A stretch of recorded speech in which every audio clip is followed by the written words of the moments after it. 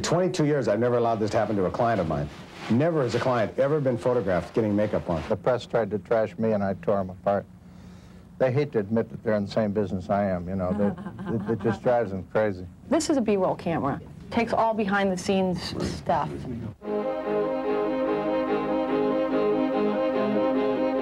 Television at its best is a marvelous, marvelous medium. What we have is the power to persuade. The power to persuade people what's in their best interest. We are a society that television has brought us all closer together. We know more about each other, perhaps more than we want to know about each other. It's the closest thing to being in somebody's living room when you're on the television screen. You can get to these audiences with short messages, and if you're good at it, begin this process of persuading them to the correctness of your client. There really is not a difference in the strategy for selling the President of the United States, selling an automobile, selling a soap. Clearly, our great failure in the campaign was that we just didn't handle communications, and especially communications through television, well. The voters, the journalists, and the politicians are bringing out the worst in each other. The idiocy of our system is the whole thing's done in these little 30-second snippets. Let's try to make television not an enemy of reasoned dialogue in political campaigns, but let's try to make it an ally. This is serious business, this democracy. There is a certain amount of excitement in the battle. There's going to be some contact to it. It's going to be black and blue. Politics has been described as war without bullets. When they asked me to work on Richard Nixon's campaign, I did some research on Nixon, and I found out that he liked Theodore Roosevelt. One of the most famous things that Theodore Roosevelt had ever written was, it is not the critic who counts, but the man who is actually in the arena, the man whose face is marred by dust and sweat and blood. Whatever you thought of Richard Nixon, he had been through many of the political wars throughout his career. I don't believe that I ought to quit, because I'm not a quitter. But as I leave you, I want you to know, just think how much you're going to be missing.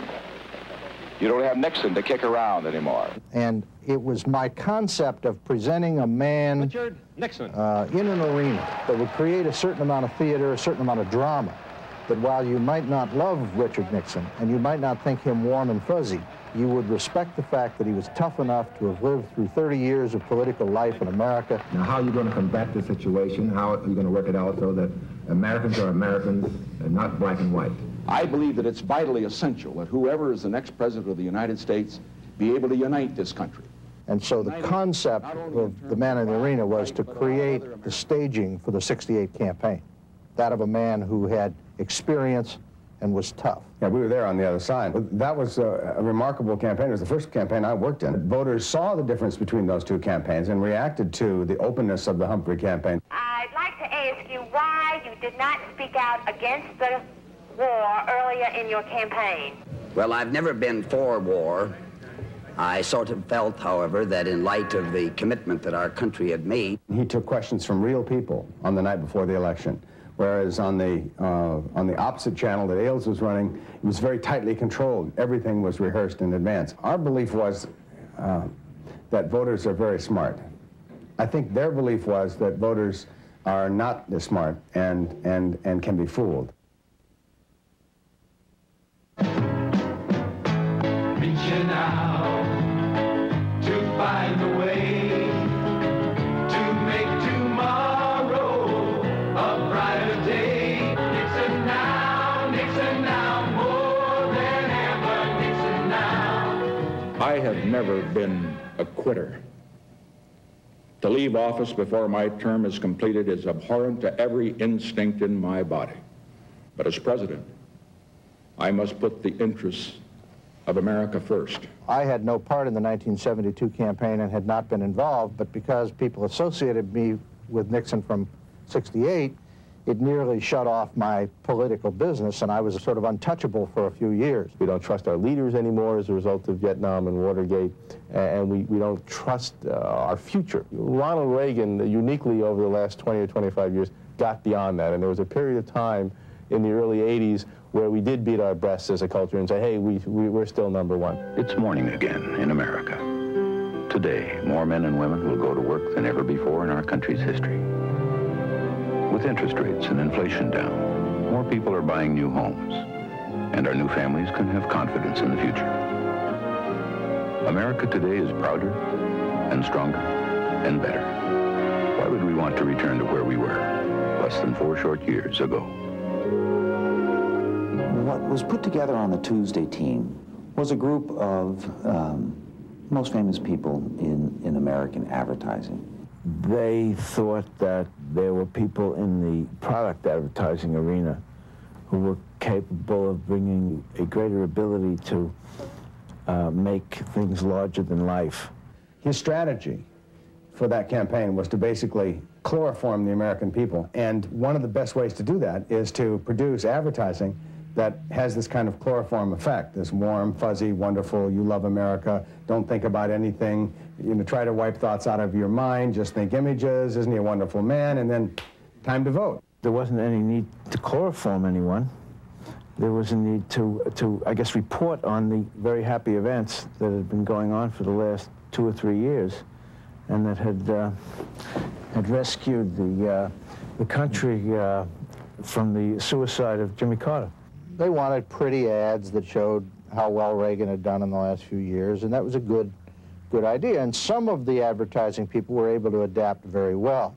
But when the race is close and tight, you then begin to get into a serious dialogue. And when you do that, you need people who understand how voters work, not how toothpaste comes off the shelf.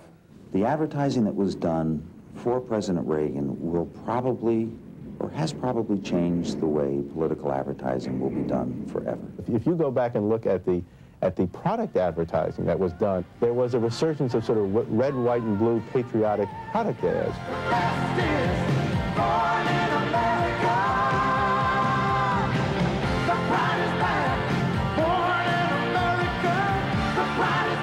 There's a lot of difference between selling people and ideas as opposed to products. Products sit on a shelf. People hold press conferences.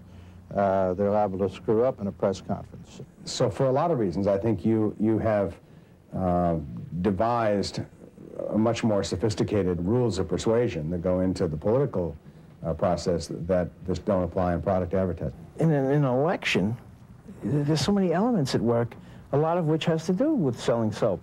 It's selling something. It's selling a feeling, a mood, a person, an idea. Then the tools that one uses, which can be a brass band going down Main Street with some full sign behind it and some smiling person kissing babies, or it's a commercial that somebody produces that reflects what they think either the voters want or what the voters think of the candidate. The only difference being, whereas in cigarettes or in soap or in automobiles, you're continually asking people to go out and buy the product. We're only asking them to buy the product once. So therefore, in a political campaign, you're looking for a very quick turnaround of opinion or solidification of opinion, whereas in product advertising, you're often just beginning a long process that may change as time goes on, as the product changes, as tastes change, as people change. There's something else that's interesting that sort of foreshadowed the politics of 1988, which was nastier, which was product advertising got a little nastier. How fast is the new Isuzu Impulse Turbo? How does 950 miles per hour sound?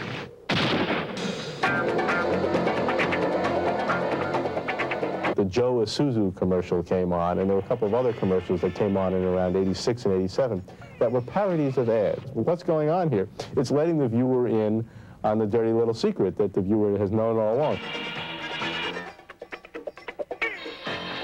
We all sort of lie to you, and so let's sell a product off of this. The Impulse Turbo. Faster than a speeding... Well, you know. So that was the dawn of a more cynical era, and I think 4 or 5 years later, we're still in that more cynical era. The most memorable slogan of 1988 was George Bush saying, "Read my lips. No new taxes." Said it day in and day out. The Washington Post took a poll 2 days after the campaign. 7 out of 10 Americans said no, we didn't believe it. So we have voters who have been conditioned to expect to be pandered to. It sends a message back to the politicians. If you reward panderers, how can you have a meaningful dialogue? I believe I understand people and what motivates them and My job is to make them feel pretty much at ease in a media situation. In this day and age, a candidate who is serious about running for an important political office had better have people around them who understand the technique and the technology of campaigning via television. Just as you don't walk in here with a pad of a paper and a pencil and do this television interview with just those simple tools of a reporter. What you have instead is, you filled my office full of junk. I mean, if this camera that's been, moving around the room could look around, you'd find, an umbrella here and a light on it, and, there's a light back here, and there's a card here so that the shadow doesn't fall in a certain way, and there's another card there that prevents the light from shining into the lens of the camera. The place is loaded with equipment. If you walked in here with all this equipment and none of these people to do it, you'd be at sea. You wouldn't know what to do. That's basically the analogy for a political campaign. I'm sitting here today on television with makeup on. I don't wear it on the street, but because it helps under these lights, I wear it. Is that image making? Well, I don't know. I suppose somebody could say that. A lot of people have said to me that I was at my best in the last 3 or 4 weeks of the campaign. I had a makeup person with me for the first time of the campaign all the time. I think that candidates use media specialists and consultants and us with tools, like the guy that drives the campaign truck or the sound man or the guy who makes the signs. I make a recommendation. If they follow it, great. If they don't, my job's to try to come up with another recommendation. The people who know how to run these cameras have now taken the place of bosses, and they are, in a sense, electronic bosses. People want to have a sense that the person they're voting for is decent, is honorable, is reasonably friendly, and you've got a responsibility to try to persuade people that you are that kind of person. And if you begin to try to stage things, to try to kind of fake things up, it'll backfire on you. Each person is his or her own message, and you have to project that message. I don't know whether you have to go to acting school to be President of the United States. I hope not. If they're attractive, if they have something to say, they have a small group of camp followers, if they have access to money, they can become heavy players. The guys who spend more time hunting for their blow dryer before the interview than looking up their notes are dangerous. So I don't think that it's a cosmetic thing. The ones that are the most successful in every case are the ones that know the most, care the most, and know why they're in politics. We take it as our journalistic mission to scrutinize campaign speeches, to scrutinize press conferences if there's misstatements or whatnot. The most powerful forms of communication happen in these 30-second ads. My goodness, we have to scrutinize them too. And that's the job of the press, to make sure that we're on our toes, that we're meeting high standards, that we're not kidding the American public. Well, I have an orchestra pit theory of politics. The orchestra pit theory goes like this. You have two people on a stage. One guy says, I can solve all the problems in the Middle East. And the other guy stands up and he's about to talk. He falls in the orchestra pit. Who do you think is going to be on the front page of the paper and lead the evening news that night? Obviously, the guy lying in the orchestra pit. I would hope that if the man, if the man on the stage says something really important, that's the lead, and the guy who falls in the orchestra pit, we relegate to a small picture somewhere inside. But in the real world, I'm not sure that's the way it works. Everything you do is so thoroughly scrutinized these days.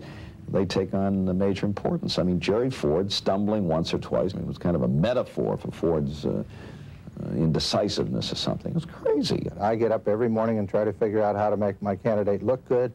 They get up every morning and try to figure out how to humiliate him. The American public is wise to our ways just as it's wise to the ways of the candidates. They are very fair-minded. They have seen this game again and again and again. In this business, it is a little bit like a very serious electronic war game at which you're sitting at one console and somewhere across town Roger is sitting at another console, and you're doing this kind of electronic war game back and forth in behalf of your clients. And when he's on the other console, you know he's there. You design spots to control or to play to your base vote, those people you are sure to get that you want to reinforce to get out to vote. And then you assume your opponents have a certain core vote you're not going to be able to touch, so you don't waste time talking to them. And the rest of the time you design commercials for that group in between, that is the swing vote, the independent vote, the undecided vote, that may go to you and may go to the other side. The difference between the way political television worked 5 or 10 years ago, and the way it works now is opposition research. This is the candidate that we were running against. His man's name was George Brown. This is research information on him, and this is how Brown has voted. Representation, you see he opposed Reagan and Bush most of the time, and he's voted with the Democrats almost all the time, 87% in 1989. We now know more about our opponents than they know about themselves. Most of it is just looking in public record. Newspapers, votes, laws, reports, it's all public. It's not like, you know, Sherlock Holmes, it's not like detective work. And it's not, you know, sleazy personal stuff. It's mostly public record. First of all, you have to know what the opponent's done, what he said, how he voted, everything about his background. We can see here that he received money from several labor unions, AFL-CIO, huge amounts of money. The accuracy is very important because if you don't have it right, it'll blow up. And I think we can use this against him because most of the people in this district of New Jersey are not favorable to unions. In most cases in the campaign, as the campaign unfolds, you've predicted what your opponent's response is going to be, and you've already figured out how you're going to respond to that. It becomes very much like chess after a while. And often, if you're in a campaign, you'll make a particular move knowing what the opponent's response is going to be, because what you really want to do is deal with their response.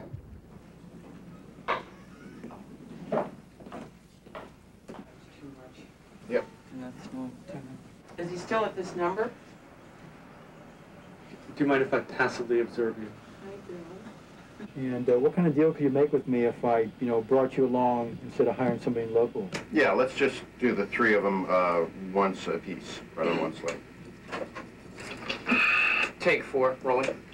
I want to get my hands on this state.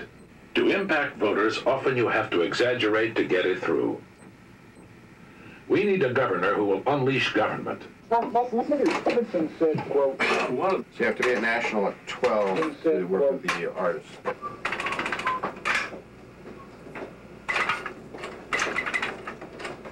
You like Ike, I like Ike, everybody likes Ike for president. Vote Stevenson, a man you can believe in, son. Come join the Wallace in a drive. He said his name was Jimmy Carter, and he was running for president. People often don't know a whole lot about the candidate. I grew up here in Stearns counties. I was blessed with 21 years in this place my parents established as home. So as their name identification goes up, a certain amount of qualitative information is also attached to them. We walked where we had to go. Every day we attended a 30-minute service in the parish chapel. Religion and moral values were an important part of our lives. Today, I find the same values everywhere in Minnesota. And that qualitative information is then used to make a judgment on Election Day. Graham understands the special problems that our working mothers and their children face. He had no recognition. Nobody knew who he was. What color is that you have? I don't know. It showed his commitment, but you also saw the human being that was inside, and you saw it in direct relation